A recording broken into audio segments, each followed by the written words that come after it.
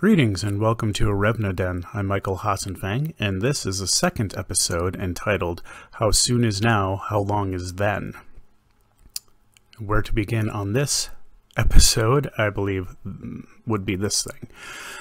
I apologize for my first introduction episode because I did have this hooked up and it was on a stand right here.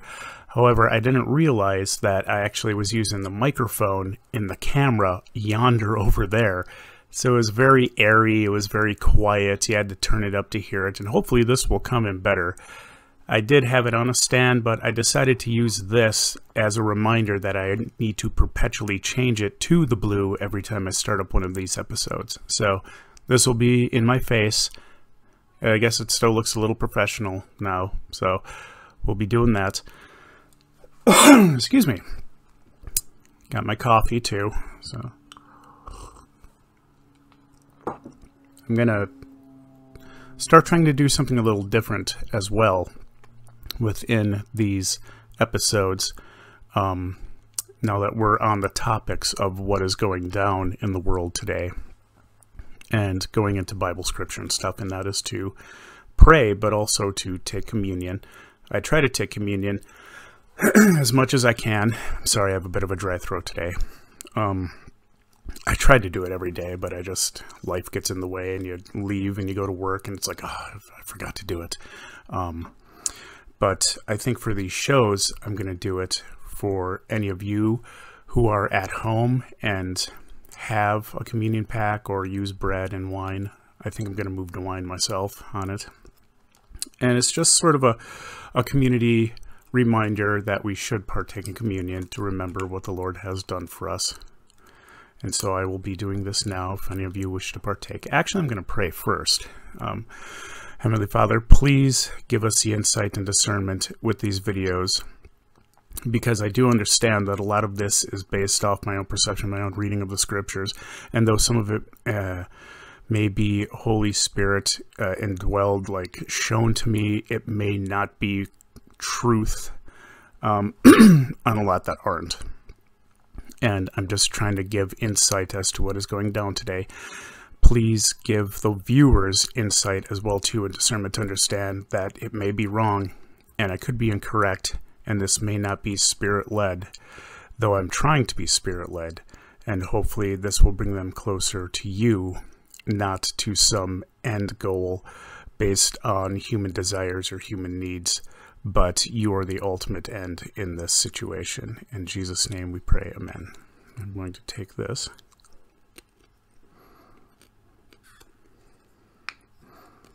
Now, if any of you wish to partake as well, or if you want to start ordering these, you can get these almost anywhere. You can get them off Amazon. Though it doesn't really matter, I suppose, where you get them, just as long as you partake in remembrance of Him. And another reason why I'm doing this is because one of the topics on this series is why we take communion. And I thought I might as well just start right out of the chute and do it so that we can, those who are watching now or those who see that video in the future will be able to partake in it as well. So,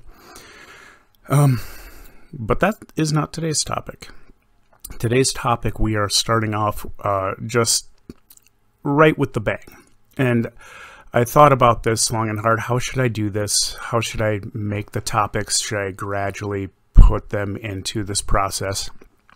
And while I was at work, I just took some time because, you know, there was nothing much to do that day. And I wrote a list of things that, oh, what are the topics? I'll just write down the things that I started off with, the things that I found interesting the first, and just went down the list. And while I was setting up to do these shows, I realized that this list seems to be sort of in the numerology, like the itinerary of what we should be, of how I should be presenting it. And again, I don't have notes. I just have little things like this, little knickknacks like, oh, let's do this. And so we're going to be starting off with the first one, and that is how soon is now, how long is then? And of course, that is sort of a tongue-in-cheek joke of the Smiths song, How Soon Is Now. but it is in relation also to what is going down these days, and why has it been years? Like, just, we thought it was going to be days or weeks when this first happened back in 2020, and that this sting operation, so-called by the military, or whatever God was going to be doing, was going to be just kicked off, and you know, within a matter of weeks, maybe months, possibly, this thing would be done and over with. And here we are years later. But within that time, we've also had a growth. We've had this separation from the world, many of us, I'm sure many of you have too, where God has put you in a situation or a scenario where you are just away from people. Whether that had to do with just the loss of friends or ailments that kept you incapacitated from going out and seeing people or seeing the world, or just even church itself. Your church was estranged and it didn't feel right, and you just stopped going because it wasn't speaking, it wasn't giving you the edification that you needed. Just lots of things. Loss of job. There was a change. There was a process where a lot of us were just shut off from everything in life, everything in existence. And it was a cave-dwelling season. It was a time to, you know, grow in the Lord, but also be a pioneer within this change and be a path setter, paving the way for when this finally all goes down and the people come running, you will be ready to give them an answer as to everything that's going to be exposed, everything that's going to be flipped over on its head, everything that, well, pretty much a new way of life. And I'm not saying that subtly. I mean, there's going to be many major changes, and there's going to be a fierce battle before then. One, I think that'll be more spiritual, but is so spiritual that it'll work its way into the natural, and we will see a lot of it being taken effect, as I'm sure most of you have already seen. If you haven't seen it now, you're hiding your head in the sand. There's been so much that has been going on in the political and the judicial, in the natural things of weather. And I mean, it's just been an onslaught of stuff since 2020. It's been ridiculous, or since COVID, I should say. COVID pretty much was the starting point. And it makes you wonder, why is the enemy fighting so hard? In the old days, it used to be just subdued or subverted. It was very quiet and like hidden away, and the masks were on, and they were doing it with smiling faces at you, and you just ate their pudding, you know, just lapped it up, and no one was paying attention. But now, as you can plainly see, quite visibly, the masks are just completely off. There's no more mask. What you are seeing is exactly who they are, and they're being exposed for who they are. Even the ones that have their mask on, they can't hide it. It's becoming so obvious, and it makes you wonder why the enemy is trying so hard to fight and to push and to just beat you down into the ground. And I think a lot of it has to do with what is coming. And not just what I think, but what some of the other prophets have said, and also what Scripture has said, which is why we're going to be going into it a little bit today as well. Some hidden things which I think are slowly being revealed today, because I'm sure, as some of you know who do read the Bible, that has happened throughout all of history.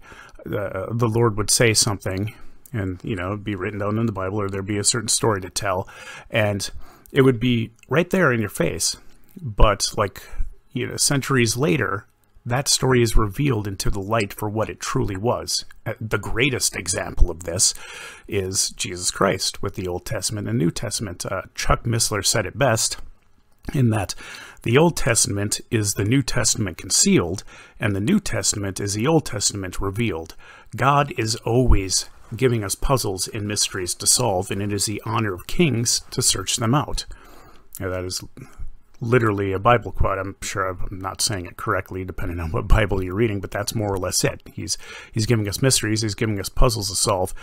We're supposed to uncover them. And this one of the how long is then part, and also how soon is now, is I think one of the mysteries to solve.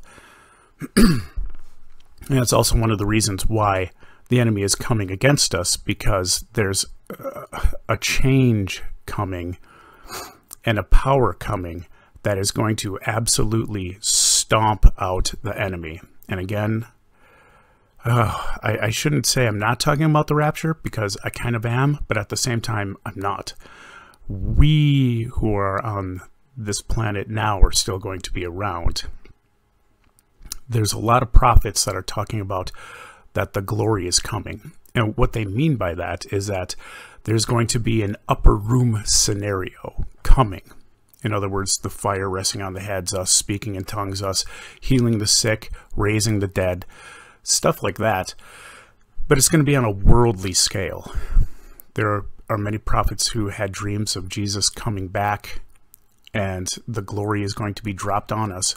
But there's going to be a lot of confusion and a lot of sorrow based on that, and I think I understand why.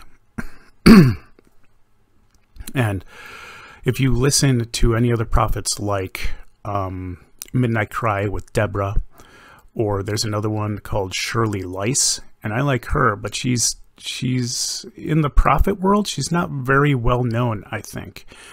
And she has been speaking on a lot of things, which has kind of made me raise an eyebrow to biblical scripture and be like, have we been reading this right?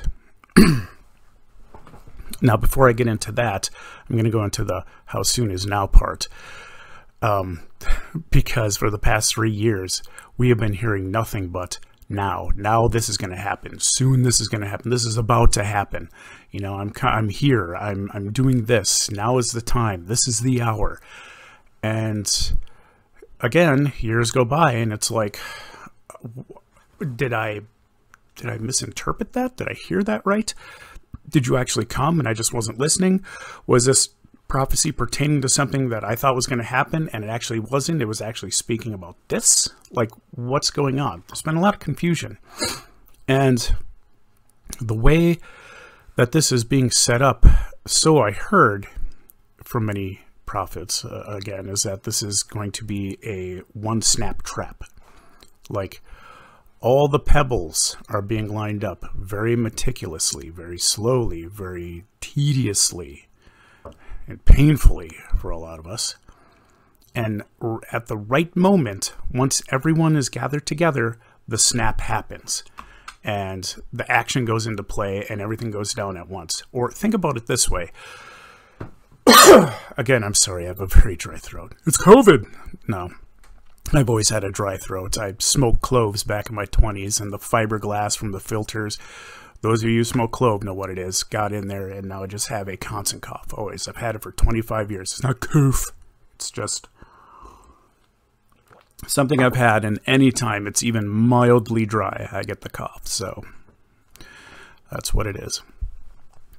Think about it this way, though. Sorry for running off on that. Is that when you play dominoes and you lay down a track or you set it up, it's just tediously and mind-numbingly set up slowly, one by one by one. And you better make very well sure none of those are on a crooked or unleveled floor. Everything needs to be perfect. Otherwise, the thing's going to tip over and the whole thing come crashing down and you got to start over from scratch. Well, that's kind of how I think the Lord is doing it. To get everyone together in the same spot, so that, and I'm not saying the same spot as in like they're all going to be in, you know, like Switzerland at the same time or something. I'm just saying everything needs to be perfectly aligned for this to go down. The trap needs to be set for everyone, regardless of where they are, to be snapped. And so the domino is being set one by one, tediously, meticulously, very slowly. And then when the last one finally gets set down, that is the first one to get flicked. And from there on, the thing comes tumbling down in a matter of seconds. That's pretty much what is going down. We are in the domino setting phase.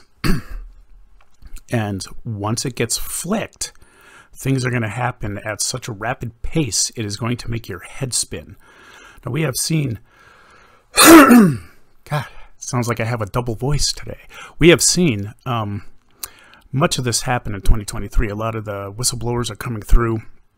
And I think it's going to be ramped up more and more and more until finally it's going to be just a brain explosion of stuff being exposed, of stuff being revealed, of people being arrested, of just everything happening. Some people have said that even in a day, like the big snap is going to happen like in one day. You're going to go to bed one day and you're going to wake up and it's going to be just completely different. You're going to be in a completely different world. Like, what happened? Now, I don't know if they meant that in a literal sense, like how the Bible explains in the blinking of an eye, it'll and it's you know, the people will be gone. Or if it's going to be like in the heaven perspective of looking at us, like, you know, it's going to like overnight, it's going to be so fast that it'll feel like it just happened instantaneously compared to the years that we have been going through this grueling agony. Either way, how soon is now seems to dwell a little bit more on God's timing, not ours. There was, and I don't think it was one prophet. I think there was a few prophets, and I can't remember the names. I can't remember who I was listening to. I will try and start taking notes so I can start giving these prophets names so that you can go and see for yourself, because I'm going to start trying to tag their sites, you know, their Rumble sites or the YouTube sites. You can go and watch and listen to them as well too. But there was a few prophets that said, whenever the Lord said it was now, in their prophetic words, like a year or so, or however long it took later, it came to pass, but it was on the day that they revealed their word. It's weird. So if like the God said, today I'm doing this, and it was back in like March 3rd of 2021, well, in March 3rd of 2022, it actually happened on the same day, but it was like years apart. So we need to start paying attention to stuff like that as well, which I thought was pretty interesting, where, you know, if God was speaking on like a particular calendar, on this day, this is going to happen. Well, it didn't happen that day in our realm, but it did happen that day in a future setting. I guess that's why it's prophetic. So it's kind of cool how the Lord works in those ways as well too. So we need to start paying attention to certain prophetic words when they're being said, and especially if the Lord says now on this particular day, or this week, or this hour, or it's like, you know, it may not even be that day, but on that hour when he prophesied it, it happens that hour later. I mean, yeah, it's really interesting how prophetic words work in that sense. So whenever you hear the word now and you start getting agitated that, you know, you're watching for it to happen right now and it doesn't, that's probably why. Think of it from a heavenly perspective. What is God saying on that particular day, not exactly that particular year?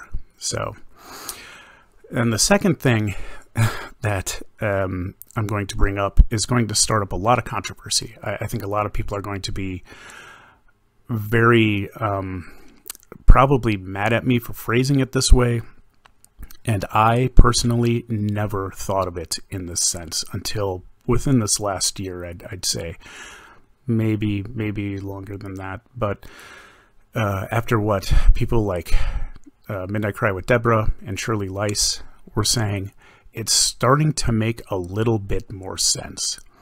Is that the dead in Christ will be raptured, but we are going to remain here for the last harvest until the last person is saved, the last Christian is saved that comes to faith, truly, faithfully, and then after that, we're raptured up. There's a few scriptures that actually say this, and it seems that it's right in our face, plain as day. But it was hidden because of the way it was phrased. And I'll go over that now. I'm going to read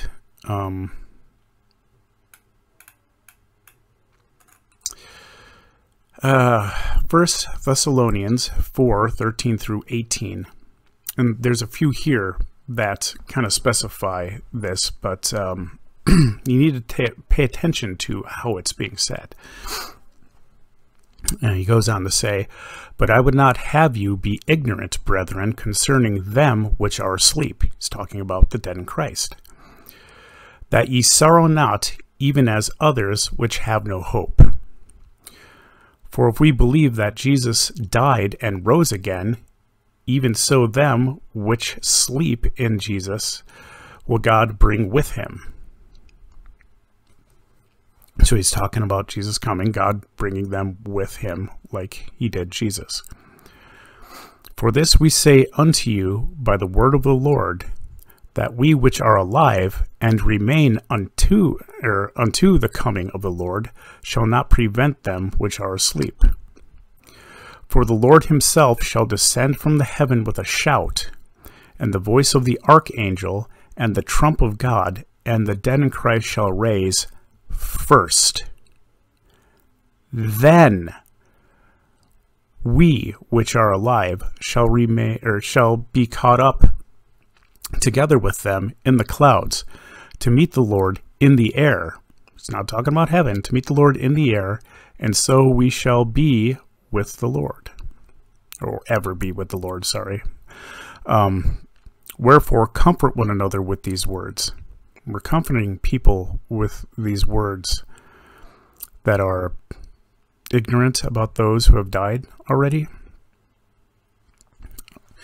There's something in there that got my attention after Shirley Lice gave a bunch of her prophetic words about Jesus coming, and we will see him, and the glory will fall on us, and we will be able to do all these wonders.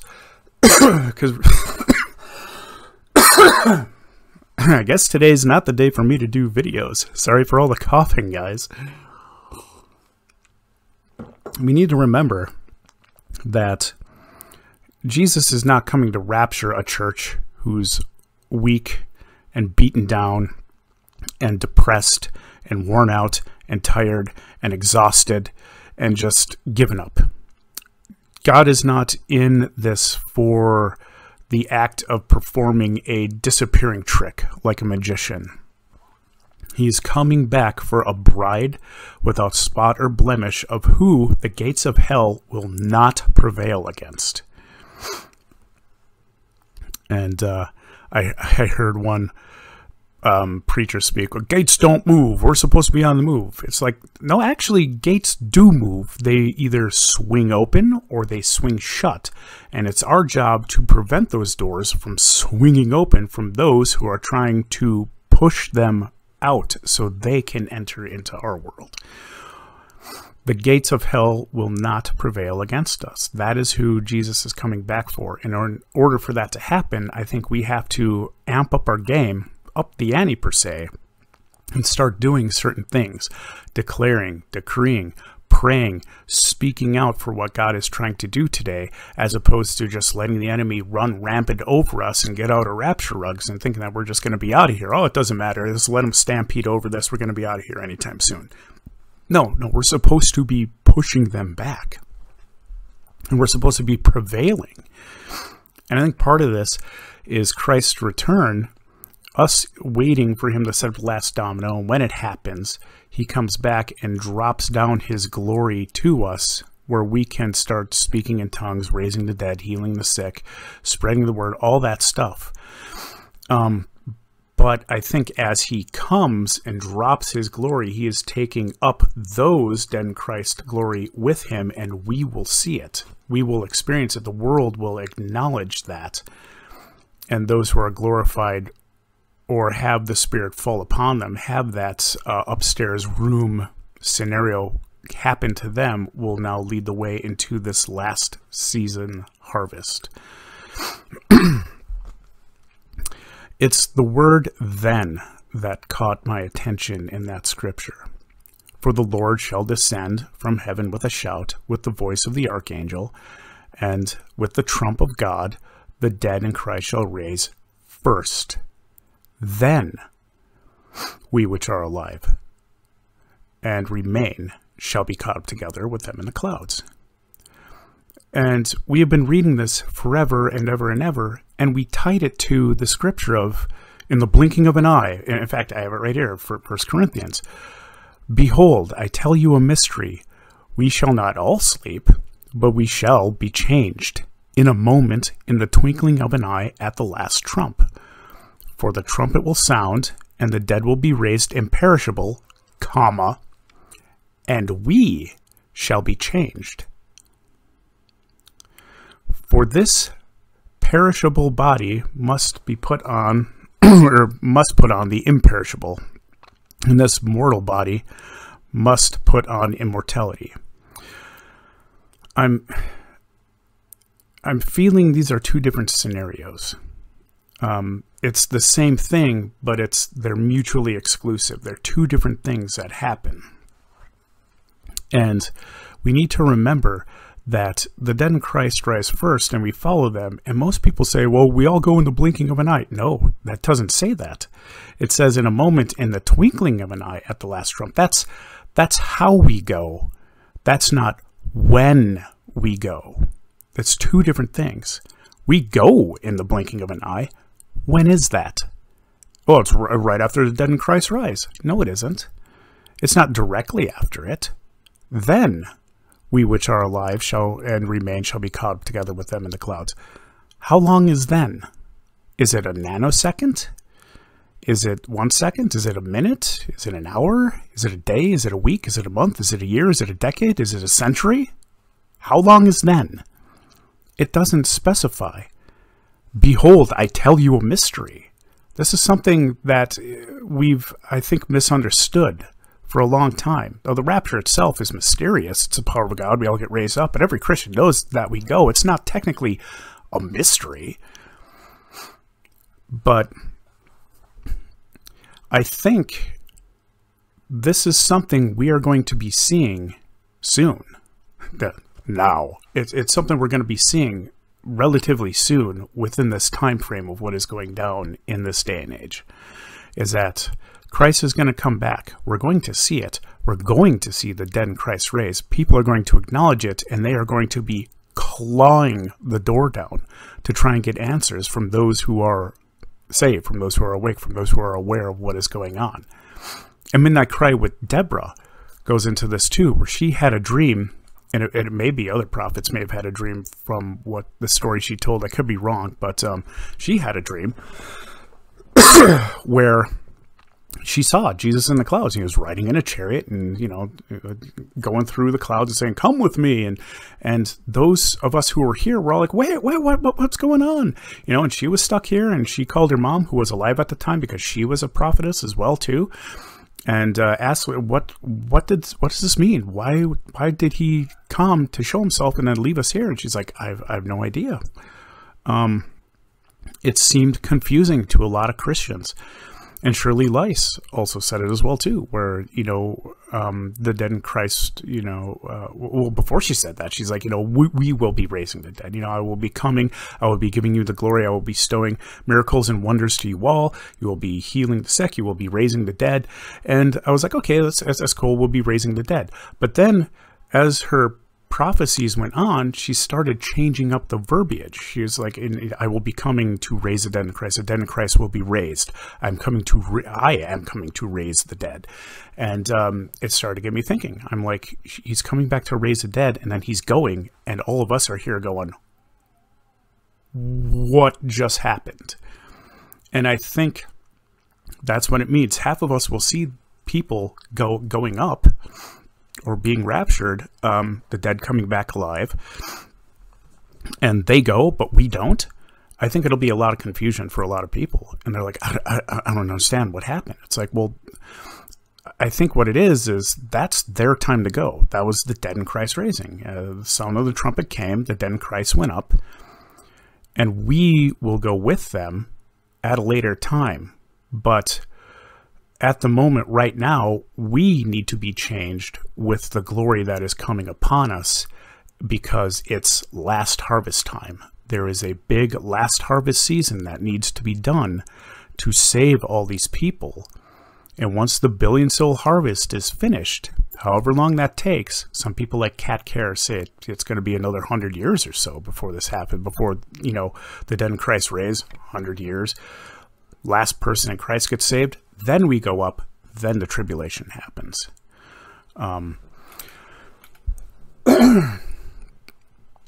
Now, there may be some confusion, like, the dead in Christ raise, will we see them Is that one of the things that we will catch and get confused as to why we didn't go with him? Or do we just see Jesus and nobody sees the dead rise and we're even more confused? Like, why did he do that?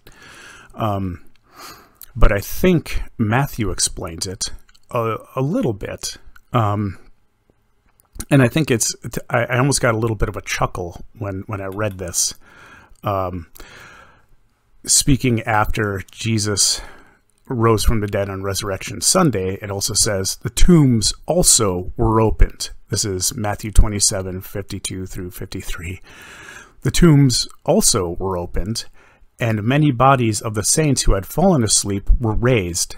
And coming out of the tombs after his resurrection, they went into the holy city and appeared to many. This is not going in the blinking of an eye as we would, think in our minds that we're going to be just gone.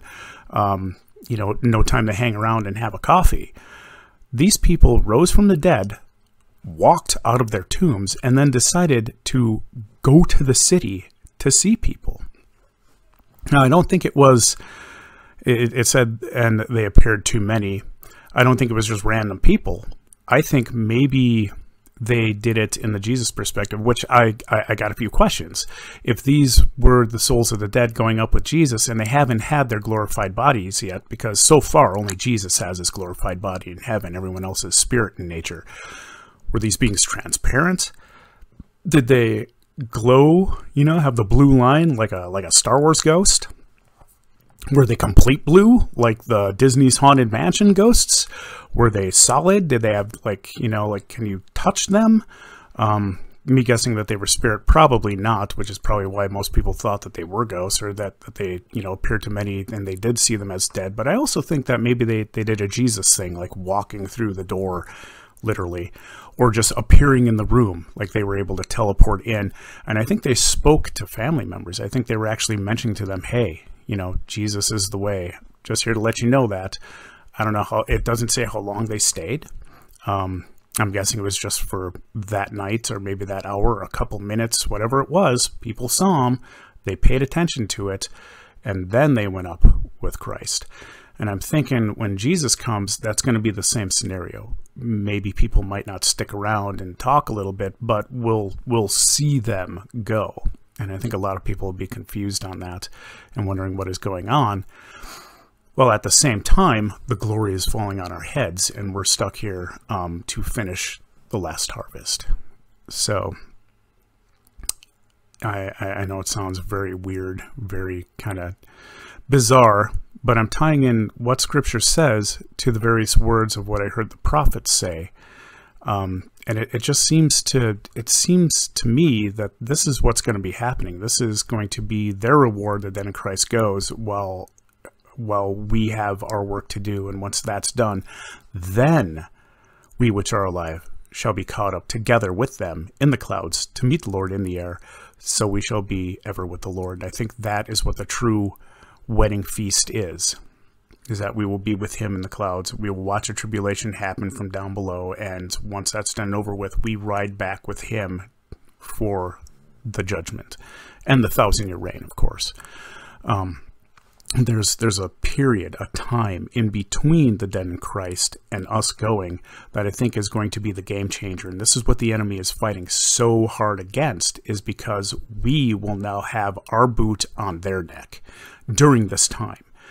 This is what I was saying in the first video, is, how God is trying to restore it, not really to Garden of Eden conditions, but to how we were supposed to live underneath God, doing what he says, obeying what he, wanted us to do, or, obeying what he said.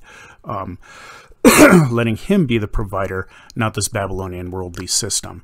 Not to say that there's not going to be money, but it's just we need to look to him for our provision, for our supply, for our substance, for our life in general. our life, but just our way of life as well. Through him not struggling tooth and nail to claw our way through this Babylonian system of just tedious work, while these, and I know I'm talking classism here, but it's not really. It's just where these certain people, and I'm going to use the phrase 1%, though I'm sure there's a lot of good people who are 1%, but there's some people that just hoard and hoard and hoard, and they take it all for themselves. I'm talking about people like the global elite who stash all the food, who take all the wealth, who take all the money, just take everything from us, want all the power, and we're just the peons. All right. Do not get me wrong. I think there's a lot of really good, rich people. And when the turning of the tables happen, all the wealth from these evil elites, the ones who were Luciferian, will be taken from them and given back to the people who can steward it well and use it for the glorification of God. And that is the one thing that I know definitely that I would love to do. I have investments in certain things that certain prophets have talked about, that if they're correct, and if they heard the Lord correctly, hopefully during this time I'll just be multi-millionaire. And if that goes through, I would love to just give as much of it as I can to certain projects like Elijah streams, to certain prophets, help certain family members, certain friends, do things like, I don't know if you've heard of Samaritan's Purse, where they give animals to children in Africa. I'll just probably buy the whole thing and just start growing farms over there. And it's also for your wealth and your security too. I'm not trying to speak into the prosperity gospel, don't get me wrong, but the Lord wants you healthy. He wants you happy. He wants you, using this for his kingdom, and also for your security and for your well-being, for your family as well too. If I had millions and millions of dollars, I don't even think I'd probably touch 10% of that, probably less, way less than that, just for myself. I'd probably use as much as I could to build businesses to get more revenue in, so I can then take that and use that for distribution to better things to improve the kingdom of God. And I think there's going to be many, many other people who are going to steward that well. And not only that, but also be in a position of government, to be in a judicial system, to be the leaders, the rulers during this time who will do it justly. There's not going to be any more alphabet, agencies taking over and, kicking us to the ground. That's going to be done and over with. This is going to be a new time and a new era. And the devil is fighting excruciatingly hard against it, and we need to be aware of that, and we need to be ready for it, because there is a dark time coming. It will not last long, okay? Again, how soon is now? But it won't last long. It's going to be flipped over on its head. We need to plow through that. We need to understand that though it's looking bad, though it looks like the enemy is winning, it is a trap that is being set up for them. We need to be aware of this. There are many people I know, including very close family members, that all they see is the bad, and it's just getting worse and worse and worse. And it's like, God's not coming. It's like, just wait, hold on and see. This is all going to just get kicked right on its head. This is happening for a reason. One, to wake up the sleeping world, which also includes many Christians who are not aware of any of this. They're not awake to it. Many of them don't even want to hear it because I'm tying the name Trump to it. Oh, that's what they suffer from such insane TDS, Trump derangement syndrome, that they absolutely hate and despise the idea of him coming back, and they will thwart even God himself because of this, and they're not paying attention to it. And even though Trump is not our savior, he is, again, one of the tools God is using, his anointed person at this time, his David and his Cyrus, where he came in. He was a raging bull, as what many of the prophets said, but during his second term, which will happen, he is coming back a humbled man and a servant to God. Watch, wait and see and watch, and you will be shocked by this new leader that you see before you. And it's just going to be intense.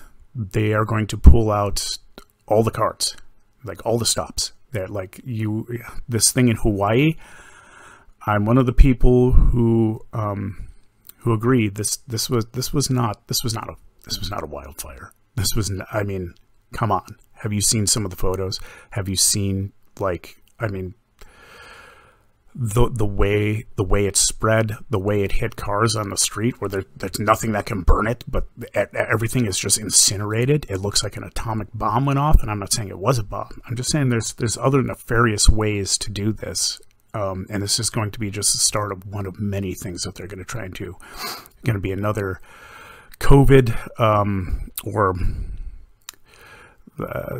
like disease, something that's going to be coming out again, that's going to be way worse. They're going to try and, you know, push it on us. Just pray, declare, and decree that it be pushed back on them. It's going to boomerang back on them. Everything they're going to do, I can't even talk right, everything they are going to do from this point out is going to look nefarious and evil and bad, but it's going to boomerang back on them. And you be in agreement with God on that. You declare and decree that. You say, this is not touching me. This is not touching my family. Get yourself some, I know I'm going way off on the wall on this. Go get yourself some holy oil. I got one for house and, you know, things. I have another which has frankincense and myrrh in it for anointing people with. I do this daily myself too. Yeah, just put it over your household like the Jews did with the blood of the lamb. Put over your doorpost. Say that nothing's touching my house, nothing's getting in, nothing's, you know, going to phase anyone in this family. We're going to be healthy. We are going to be secure, and God is going to protect us during these dark times. As short as they may be, they're going to be uber super dark. So get ready for it, and then get ready for the big bang that's going to happen afterwards. And again, I could be wrong. This is just my own interpretation of what I read in the Bible and from what I've heard other prophets say. I've came to this conclusion within the last year or so. And it could be, I could be totally wrong. Maybe the dead in Christ won't raise. But there's one thing that they're all in agreement on, is that the glory is coming. The upper room session that's going to happen on a worldly scale is coming at the pivotal point during all of this. And we need to be aware and awake and ready for it. And that's, I guess, where I will leave it. There are some other things in this show that I didn't clarify in the first video, which I'm going to do from now on as well too. I'm going to start certain things at the end of each session. Sounds weird, but yeah. One of them is naming off certain prophets or sites to go to, recommendations, and this one for this episode is called Watchmen on the Wall. And they are like Elijah streams, if any of you have watched it. But what they do, what he does, it's literally one person, I believe, is he just gives off prophetic words or devotionals or good uplifting words from pastors, prophets, stuff like that. Each and every day, he does about 4 or 5 of them. And you could go and start off there if you want, kind of slowly being uplifted by what he says before you get too heavy into the meat and bones of something like Elijah streams, which goes on for like an hour and a half. Watching on the Wall is like, you know, like around 10 minutes max. Usually they're about 5-minute clips. So definitely check him out in the link below. And I also have book recommendations. And the one that I would start off with, obviously, the Bible. You always want to start off with the Bible. You know, go to the Gospels. And then, you know, once you do that, maybe check out some of the Pauline, you know, writing, or, you know, go back into the New Testament. There's lots of recommendations. Each person has their own thing on where in the Bible to best start. So obviously, I'm going to skip the Bible because that's the first and foremost all the time. So we all know you need to read the Bible. Maybe get a Gideon's, a little Gideon's New Testament, you know. I used to ride the bus to work every day and read this. It's great. It's a good starting point. Setting that aside, the next book that I would recommend, and it's not this thick, is C.S. Lewis, Mere Christianity. This is not Mere Christianity. This is like 9 books, so it's pretty thick. Mere Christianity is probably like, is like that. You know, it's a very small book. It didn't even start off as a book. It started off as clips during World War II that he did on the radio, broadcasting for the people of England, which he then later turned into a book. And for those of you who are having trouble finding your faith or delving kind of more deep into apologetics, I would highly recommend C.S. Lewis. He is one of the greatest apologetic writers that I know of. And he didn't start off that way. He was an atheist. Many of you may know his name because he wrote the Chronicles of Narnia. And his friend at the time, J.R.R. Tolkien, who did Lord of the Rings, gave him a challenge to say, hey, if you think that God is incorrect, go to the Bible and try and refute God through what you find. And in the process of Lewis doing this, he became a Christian. And from then on, he was like one of the greatest writers of all time for the Christian faith, at least as far as I see him. So definitely start there. Good reading. And I think that's it. I'm going to take one more peek at my notes, again, because I'm new at this, and I just wanted to make sure that there's nothing else here. No, there's other things here, but I'll save those for later dates. And as you see, the quote at the beginning of this clip changed. I'm going to try and do that for each one in relation to the topic at hand.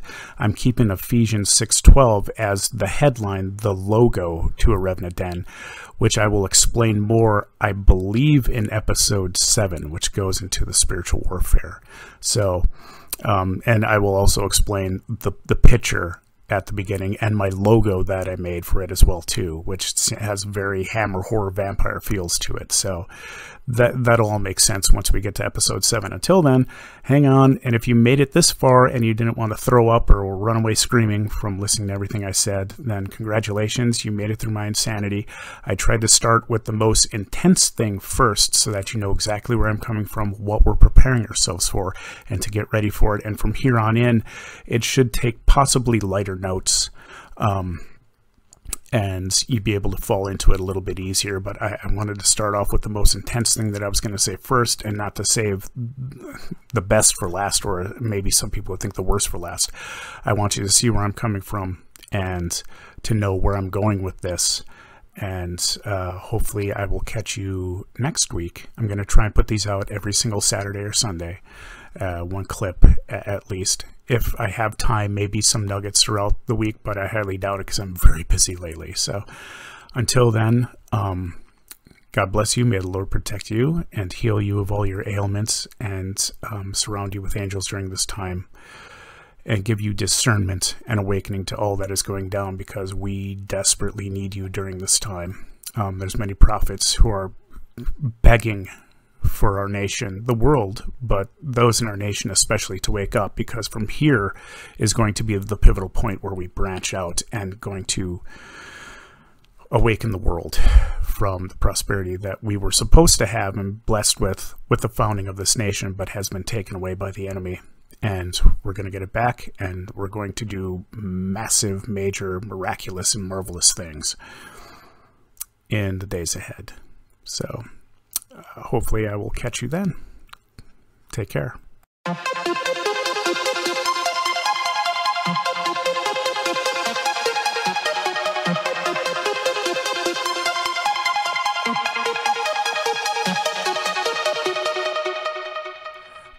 Just a quick note. I want to apologize to everyone today. I had a little piece of white fuzz in my beard that was dangling, and I didn't even notice until I started mixing down this video. So yeah, fun. Hopefully that's not too much of a distraction for you, but I'll try to catch those in the future. Usually before I come on, I'm cleaning stuff in here and getting it all prepped up and stuff, and throwing away things and pieces of paper and, you know, knickknacks and toys that the girls leave around, and probably just got some junk in my face there. So yeah, it looked a little disgusting.